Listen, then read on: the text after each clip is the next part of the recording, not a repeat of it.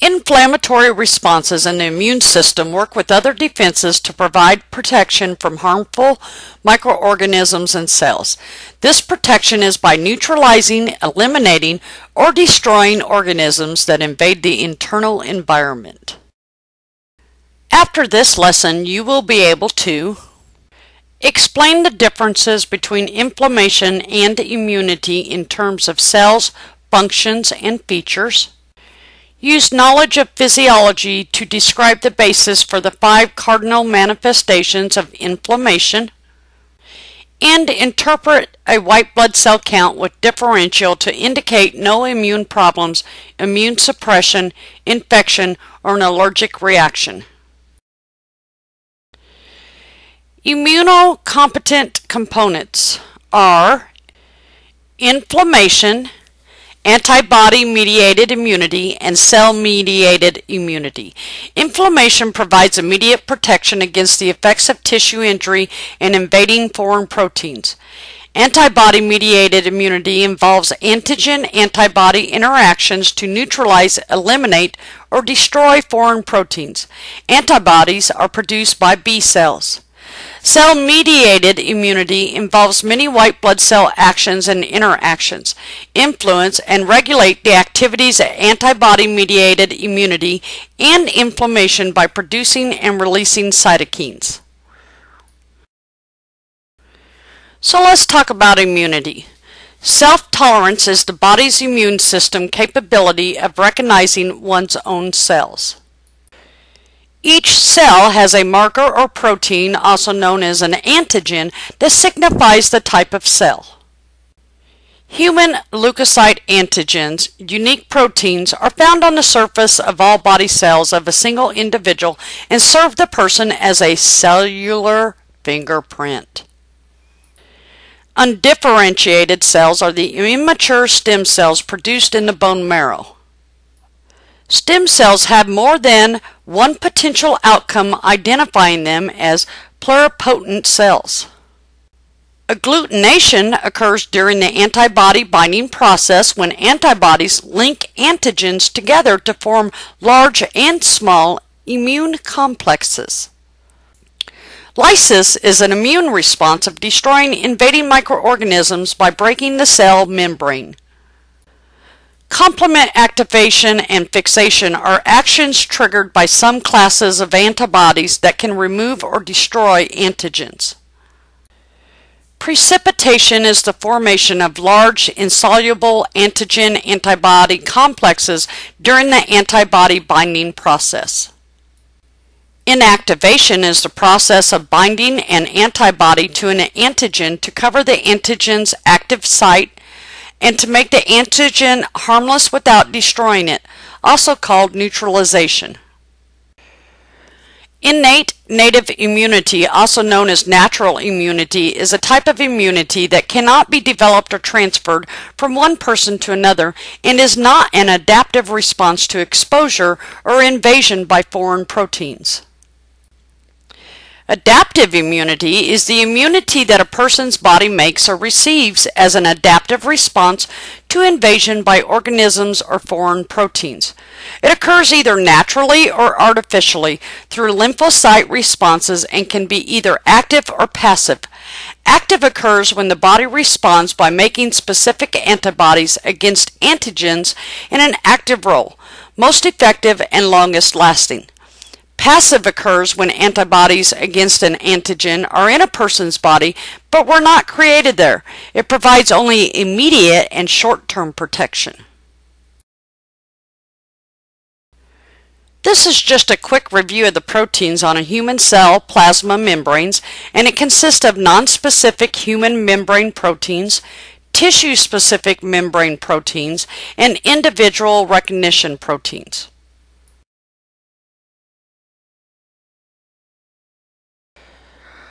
Okay, first the immune system will determine cells to either be self or non-self cells. The stem cell differentiation and maturation process initiates in the bone marrow as it progresses through the stages and differentiates the type of cell it becomes. Table 19-2 on page 307 of your textbook gives you values of a white blood cell differential for peripheral blood representing a normal count. You need to review this table. It includes segs, bands, monos, lymphs, eosins, and basos. These individual white blood cells can indicate whether someone is having an inflammatory or immune response. Now we are going to discuss the immune system. The function can vary. Neutrophil function provides protection after invaders, especially bacteria, enter the body. If a patient is exhibiting an immune system response, they could have leukocytosis, which is an elevated white blood cell count. They may even exhibit a fever. The B cells become sensitized to a specific foreign protein and produce antibodies directed specifically against that protein. If the body has natural antibodies, at this point they will begin to function. T lymphocytes work with B cells to start and complete antigen-antibody interactions. There are decreases in the immune system with aging. There is a probable defect in neutrophil function. Leukocytosis does not occur during episodes of acute infection. Older adults may not have a fever during inflammatory or infectious episodes. The total number of colony-forming B lymphocytes and the ability of these cells to mature into antibody-secreting cells are diminished. There is a decline in natural antibodies, decreased response to antigens, and reduction in the amount of time the antibody response is maintained. Thymic activity decreases with aging and the number of circulating T lymphocytes decrease.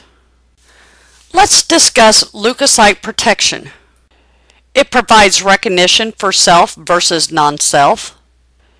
It provides destruction of invaders. It provides production of antibodies. It provides complement activation. And it provides production of cytokines. Let's discuss inflammation.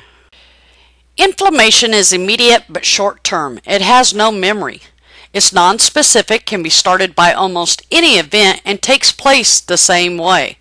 Severity depends on the injury or the invader. If the inflammation response is excessive, it can result in tissue damage. Inflammation helps start the immune response, and it occurs only in vascularized tissue. Neutrophils are about 55 to 70% of the normal white blood cell. They mature in about 12 to 14 days. Their life cycle is 12 to 18 hours, and they're protected by phagocytosis and enzyme activity. They take part in only one episode. Macrophages start out as monocytes. They're large size and they can recognize self and non-self. They have a long life and take part in many fights. Basophils have granules containing chemicals. Eosinophils act against parasitic infections and also limit inflammatory reactions. Phagocytosis, a key process of inflammation that engulfs and destructs invading microorganisms. First, we have to have an exposure and invasion.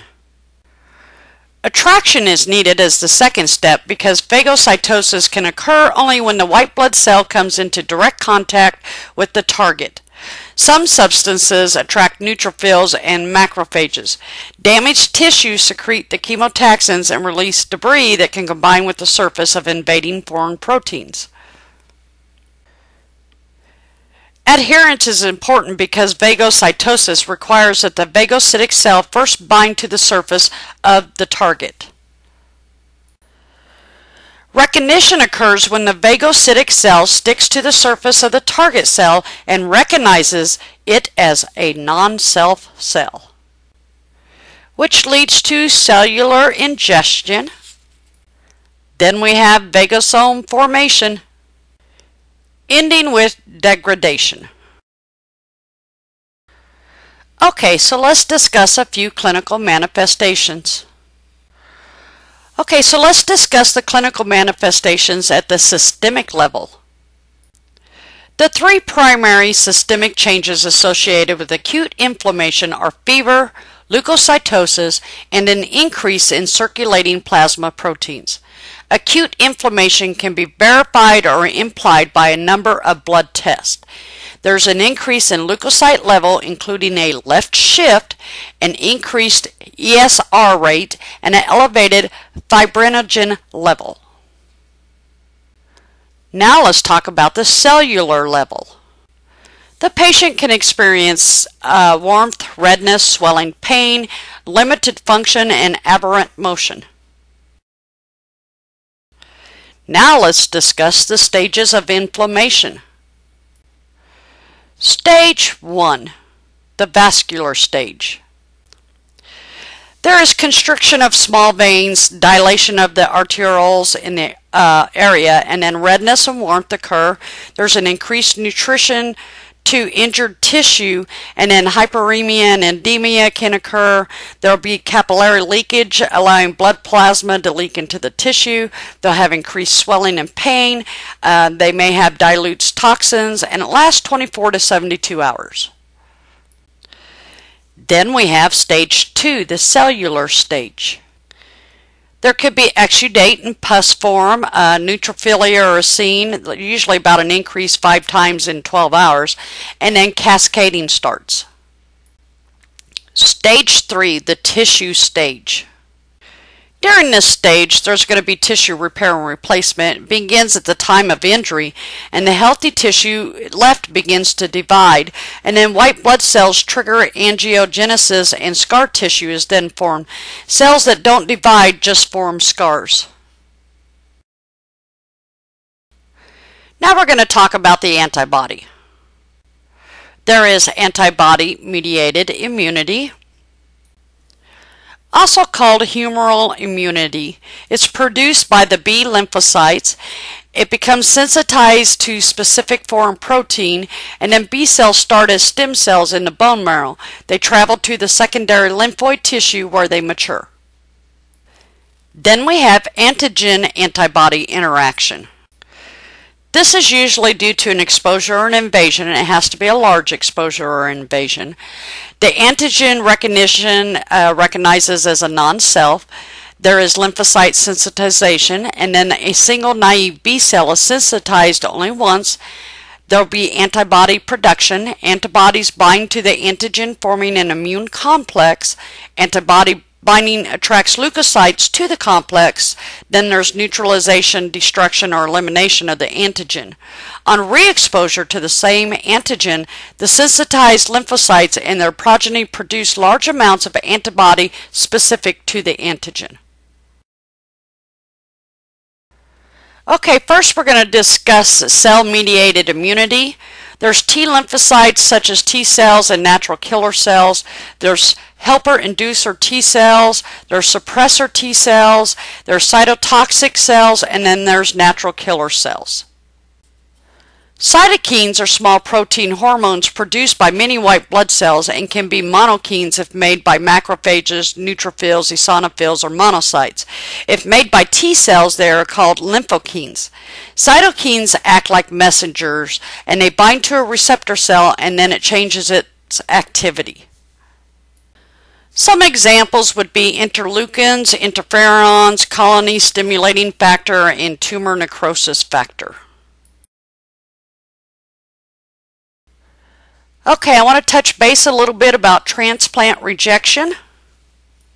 There are 3 types: the hyperacute, the acute, and then the chronic.